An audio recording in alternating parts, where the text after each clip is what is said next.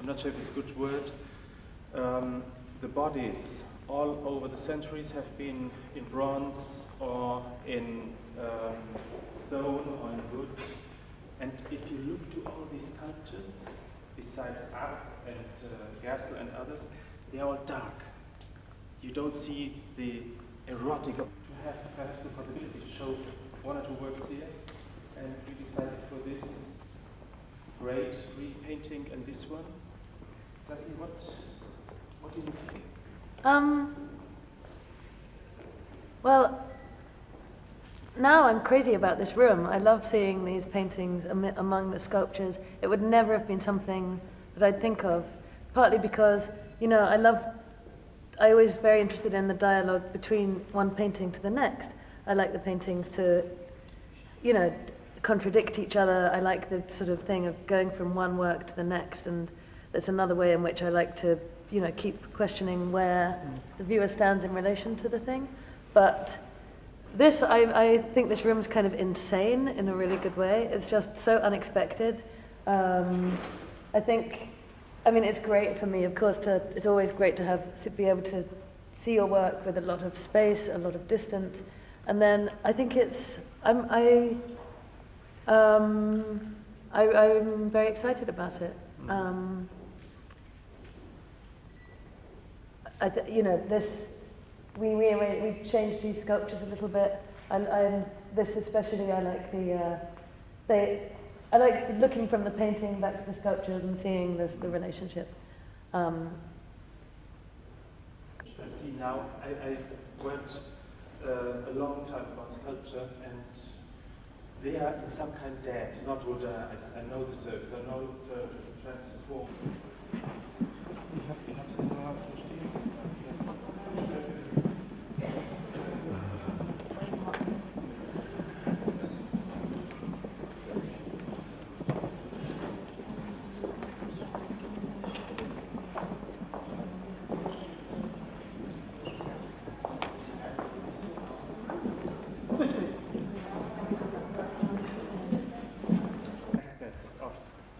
Of a person, and then more figurative and more abstract in a sense. Be some kind of argument or contradiction or paradox, but also between each painting, just so it's not a comfortable space necessarily, but just that it constantly, so you can't just look at a painting and say, oh, I see what's going on.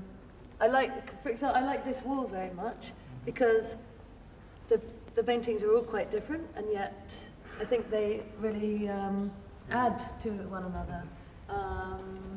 I like, you know, I love the view from upstairs. I like it as you slowly walk around. You have different combinations of works together. I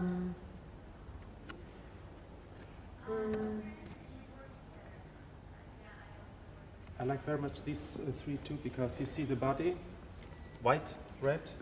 You see some birds, you think, and then you understand there are some penises. The one object becomes another. You see a face or a skull, and if you come nearer, really, in a sense, you have to look at a painting.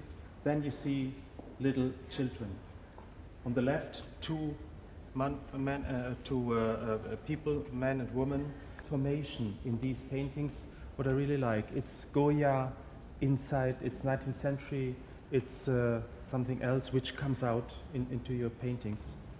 So history, but in a totally imaginary world, perhaps. Yeah. No, it's that thing of just when I said, not meaning to be rude, about it's not describing. It's just this thing of I always wanted to make an equivalent for the thing, like even if it's about flesh or about sky or a tree or a bed. That not to think how does that thing look, but how do you make in paint a new as a stand-in for it, something instead, not to try and list its qualities, but to how do you say it in paint in a new way, hopefully a new way, which of course is almost impossible. But you know, how do you do something fresh? Und das ist eigentlich das Schöne. Der zweite Raum hier noch, und dann gehen wir wieder hoch.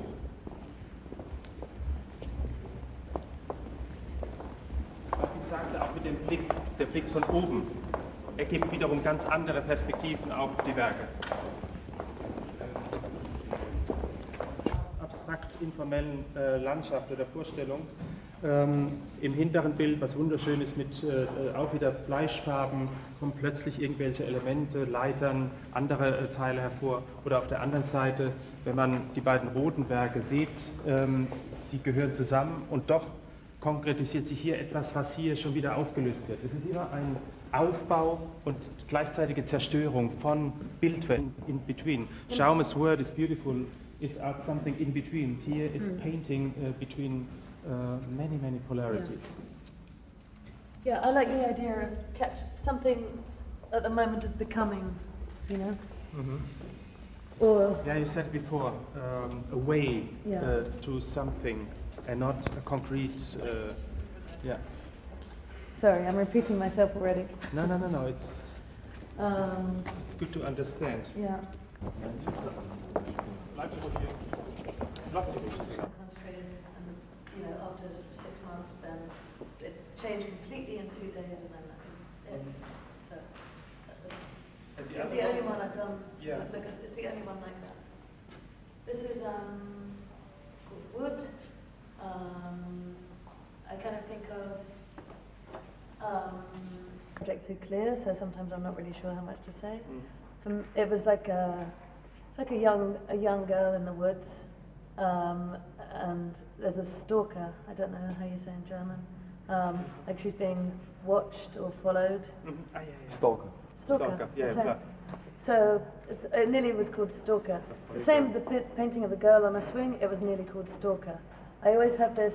There's almost always a voyeuristic element, an extra. It's almost as if the picture isn't complete till somebody's watching it, not just the viewer, but there'll always be some sort of depiction of, I want an extra presence there, the feeling of something else, the feeling of someone else watching. So that's what I was thinking, but I left it, it's very ambiguous. I have, because of the different colors, very slight colors, bluish, grey, a little brown, but everything is in movement. I have a feeling of nature, not only a thinking of nature. This is what I really like in that. Yeah, thank you. Thank you. But I hope people will look at it properly, not just from here. So we go upstairs. Schau mal, part 2.